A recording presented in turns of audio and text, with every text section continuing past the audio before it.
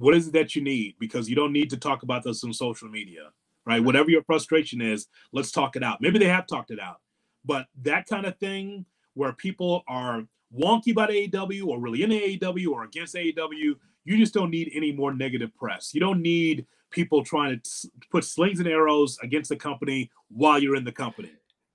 Yeah, because the stuff with Adam Cole was more fun. You know, Yeah. I think it was just kind of more fun stuff. Like, oh, how come nobody's trying to stop Adam Cole, my boyfriend, from doing this? I'm not there to stop him, but that was kind of more fun along. Obviously, the tweet that she sent last night, there's some very real frustrations that she has. But that's the weird part. Like, when you look at 2023 from a wrestling fan standpoint, like, it's fun. It's good. Like, we get Swerve and Jay White on a random Wednesday night. Yes, there's no story, but those two just going out there and doing what they do best.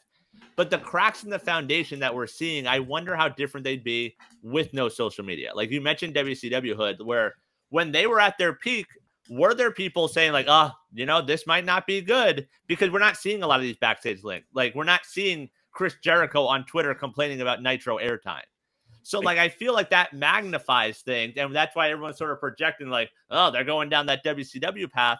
But from a sheer wrestling standpoint, we know every month, 2 months, there's going to be a pay-per-view that's going to deliver. We know on Wednesdays and Saturdays, you want to watch most of the show. Like, we just watched a 3-hour Raw where at the end, we're like, why did we sit through 3 hours? Like, the AEW shows, you're like, all right, there's only a few times you want to hit the fast forward button. So that's the weird dynamic right now. It was the first time in a long time where I made sure I was in my seat for the start of Raw, and then Randy came out. I'm like, what the? Regretted it so much. So much. Wow. Like, I rushed. So the way we do things in my house, me and my wife take turns. Like, and this week was my week for dinner. So I make dinner. I wanted to make sure I had dinner ready to go by 7 o'clock so I could sit down and watch CM Punk come out and deliver that promo.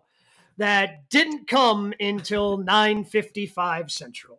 And it was one of those promos from like 2013 too. Oh, it wasn't like a good one. It wasn't like you shooting on AEW. It was just kind of like, I'm the best at this and I'm the best at that. I'm the best at that microphone. It's just like, wait, we've seen these things recycled over the last year on Twitter, haven't we? Like these same kind of slick-haired, CM Punk promos. I'm like, boy, that sounds the same as it was last time he was there. Almost like they wrote it for him. What?